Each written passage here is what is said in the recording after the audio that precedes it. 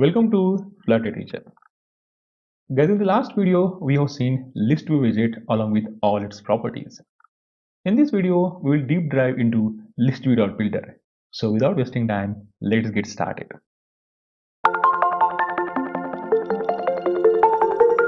ListView.builder is the name constructor from ListView class. It creates on-demand scrollable list of widgets. Let's understand what do you mean by on-demand or lazy loading of items in the list. When we create a list view containing 1000 elements, irrespective of number of elements displayed on the screen, it will create 1000 elements and keep them ready in a memory to get rendered on the screen. On the other hand, when we have ListView.builder containing 1000 elements, instead of creating those many elements, it will only create the elements that your screen can display. As we scroll up or down, elements are created as required. Hence it is called on-demand or lazy loading of items. Just in few minutes, I will provide practical proof for this. But before that, let's see how to use ListView.builder in the code. Item builder is a required property that needs a callback function having two different parameters. First parameter must be of type build context, which is used to identify the position of a list view in the widget tree, and the parameter called index, that is in the form of integer. It identifies the index of each element in the list. Now inside this function, we must return the widget that is going to create the design for each element inside this list view.builder. So here, let me write some card here. So let me paste the code here. You can see here we have a card, and as a child of the card we have the list style here. Inside that we simply have a title, and for the title I'm simply printing the item. Along with that I'm printing the index here so that I will get the index of each element created on the screen. So let me save the code. You can see here items are created, means they are created on inside the screen, and I can scroll down. You can see here I can scroll down, even I can scroll up here, and you will observe now as I scroll down infinitely a number of items are getting created here. Now if you want that there should be some finite number of items, or we want to have some fixed number of items here based on some list or based on the data we are getting created, then along with this item builder we can use one more property called the item count. Now for this item count, let me write here 50 and let me save the code. Now you can observe now as I can scroll here, you can see here I'm getting the item 0. Okay, let me come to this item 0, then item 1, 2, and I can scroll down. You can see here at the end means for this item 49, which is actually the item number 50, my list end, and now I can scroll down in the list. So this is what the exact use of item count in the list builder. Now let me explain practically what do you mean by this on-demand or lazy loading of items.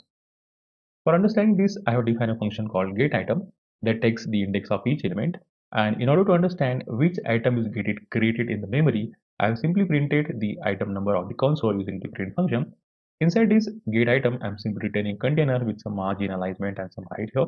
And as a child of container, we simply have the text which is printing the item along with the item number in the form of index. So let's come inside this list view. You can see here inside this list builder, I am simply generating 20 number of items, and for this item builder I'm simply returning this getItem function which has got this index for each element. So let me save the code and let me explain what will happen in this debug console. So when I save the code, you can observe now I have got 20 items, but you can see here list.builder haven't generated or it haven't created 20 items at once. In fact, it is only creating a 5 number of items, and as I scroll down, you can observe now as I scroll down here, you can see now the items are getting created. You can see here item number 5, item number 6, 7, and as I scroll down again, the number of items are getting created. And we'll again observe now, okay, let me just clear this debug console, and as I scroll up here, you can see now again items are getting created as I'm scrolling up. So what is happening here? As we scroll up and as we scroll down, items are getting created based on the requirement. And this type of concept, or it is actually called the lazy loading or loading on demand of item in the list view.builder. Use of list view.builder is preferred for the list of large or infinite number of elements because it is specially made with optimization of memory and performance, so that builder is called only for those children that are actually visible. Let me save the code and let's understand what will happen here. You can observe now we have item 0, 1, 2 and item 3 is also rendered on the screen, and that's the reason we should get the call for this get item for the item 0 to item 3 only. But what is happening here? You can observe here on the debug console, item number 4 is also got called. The reason for this, by default, ListView.builder has some cache extent, and that's the reason it will have space for one more element to get rendered on the screen. And for that reason, this item number 4, that is the fifth item, is created. List view has the visible area which is called as the viewport where items are displayed. cacheExtent allows us to decide the area before and after the visible area to catch the item that are about to become visible when users scroll up or down. For example, consider in our ListView.builder, each element takes the size or the height of 200 pixels, and the value for cacheExtent is exactly 200. So in this case, what will happen? Your ListView.builder can catch only one element at the bottom and one element at the top, as we have the cacheExtent same as the height of the element in the list view. On the other hand, if you change the value of cacheExtent to say 400, so what will happen? As each element has the height of 200, so that your ListView.builder is now capable of holding two elements in the bottom side, that is at the end of the visible area, and it can hold two elements at the leading edge or say before the visible area. So that is what the use of cacheExtent.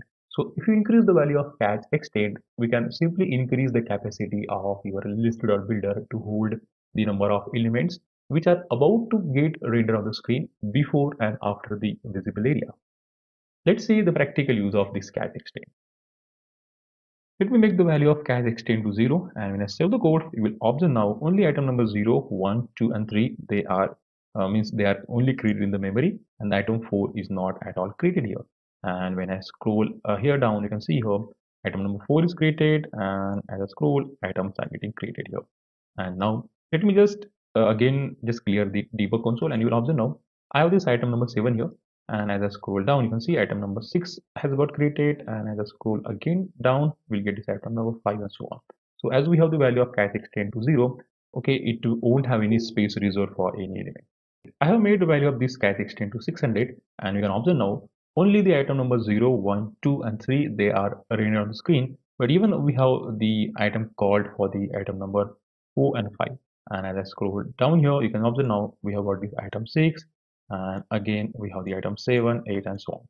Now let me just erase the debug console, and you will observe the change now. When I scroll down here, what will happen here? You will observe now we have the call for this item number 2. You can observe now we have this item number 4. It means item number 5. It means item number 4, item number 3, they are still in the memory, and it has now just created item number 2 for getting printed on the screen. And as I scroll again, you can see here it has got the call for this item number 1. So I can again scroll down here. You can observe now we have the item 8 here, but it has called the function for this item number 11. So this is what the use of cacheExtent. Let's see how we can create this UI by using the ListView.builder with some predefined data. For managing the user, we have the model class called user containing name, image and profession, and we have a simple constructor here. In order to just create some sample data here, I have defined the list of users here that contains 20 different users. You can imagine this user as the data that you are getting from some SQLite, or maybe you are getting data from server or say from your Firebase. So let's understand how we can use this list here. I have simply just imported this user inside this file here. You can observe now inside this list.builder the number of items that we want to build based on the length of this user. That's the reason I use here say users of length, and as the item builder I'm simply using the list style here. And in order to create this image, what we have done, we simply have the circle avatar, and as a background of this one I use here asset image, and I'm simply using here users of a specific index dot the image. Now when we are working with the real-time application with Firebase or server, instead of using this asset image, in that case we'll use the network image, and we'll have the same code there. And in order to print the name, I have simply used title with say text and having the user of specific index with the name, and for the subtitle I'm simply using the profession of user.